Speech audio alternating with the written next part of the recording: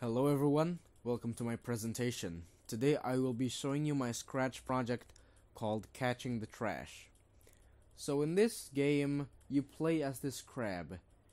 And the point of this game, I'm just going to show you. The point of this game is to not let the trash touch the ocean floor.